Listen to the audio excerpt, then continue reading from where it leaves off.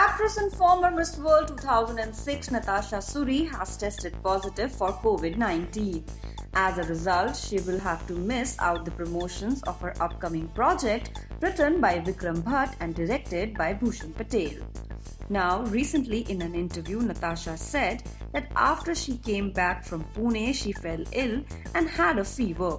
So she underwent a test, which came out to be positive. Meanwhile, on the work front, Natasha, who made her feature film debut with the 2016 Malayalam comedy King Lear, will now be seen sharing screen space with Karan Singh Grover and Bipasha Basu.